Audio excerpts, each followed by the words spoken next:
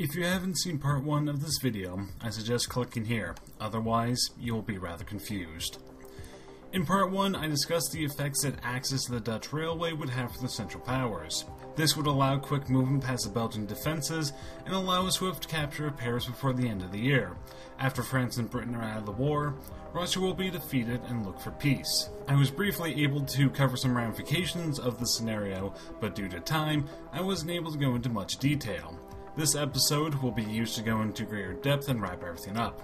The ramifications will be more focused on the immediate aftermath of the Central Powers' victory, though, instead of the world at large.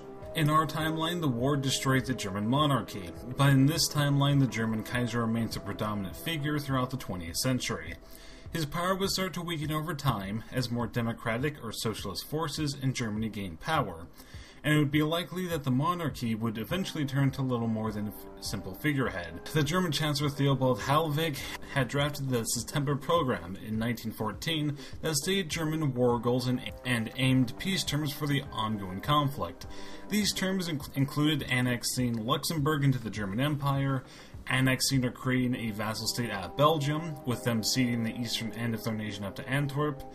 For France, they wanted a strip of land connecting Germany or Belgium to Dunkirk on the English Channel, as well as 10 million marks in reparations and destruction of fortifications. Having this be the final peace treaty, I find to be rather dubious. The German government never approved this list as being stated as the war goals, so much more reasonable peace terms would likely be proposed. The small nation of Luxembourg may very well be annexed into Germany proper, as well as some adjustments along the French border though, primarily in the area of Lombrier or the whole Lorraine province.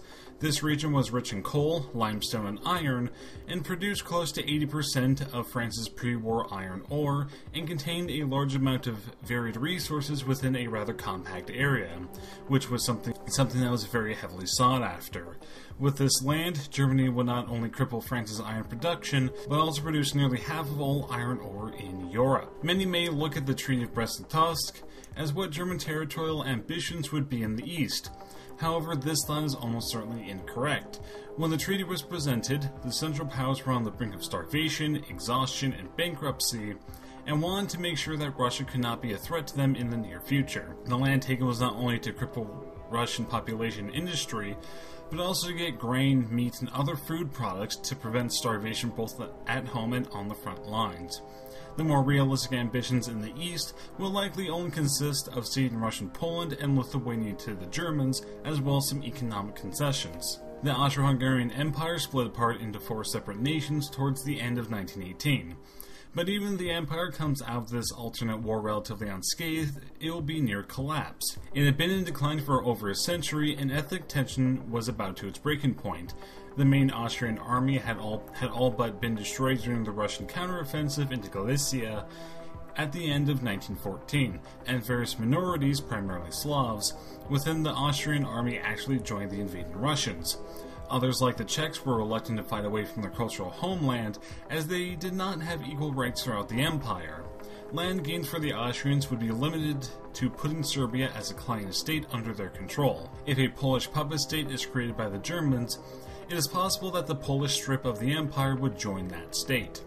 The death of Emperor Franz Joseph in 1916 removed one of the few factors that held the empire together.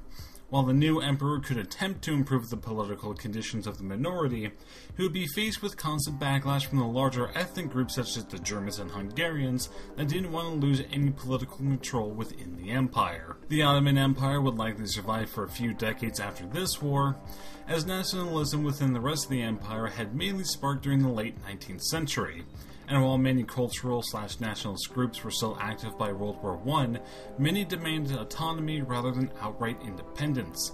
The Arab revolt that occurred in our timeline wouldn't occur, as it got a large amount of funding from the British and French, as well as some military support.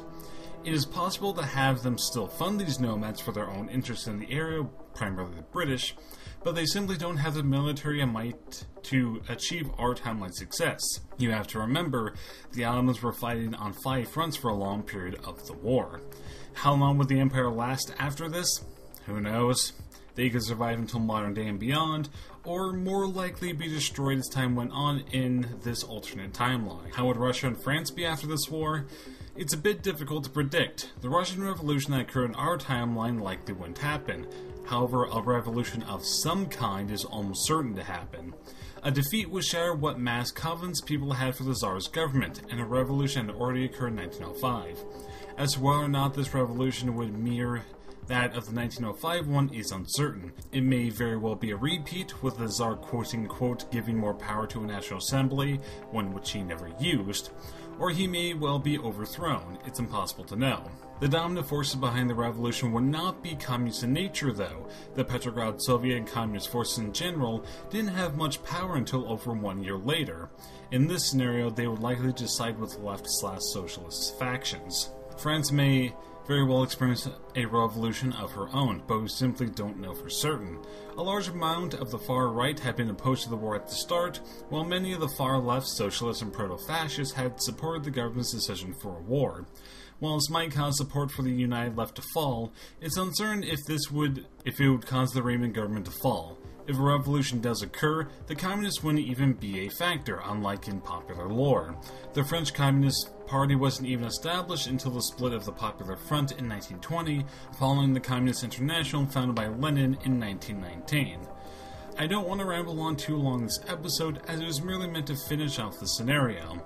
Changing an event as major as World War I would have endless bounds of changes to the world that we know. Going into detail about these changes would take far more time than I'm able to put in, and would be based on little more than speculation.